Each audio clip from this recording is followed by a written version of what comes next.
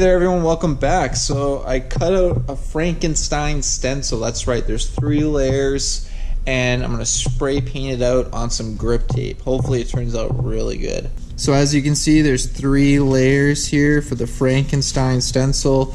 1, 2, and 3. So let's go outside, spray it out. By the way, I hand drew and hand cut all these stencils out. So these are actually like really cool. All right, so here we go. We got the Frankenstein stencil, black, green, and white spray paint. So we're gonna do the layers. There's 3 layers. So let's get her done.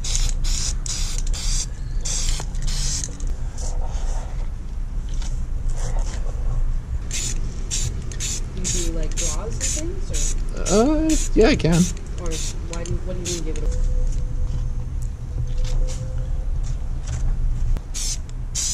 Well, I go bench straight to the side and then cut it out.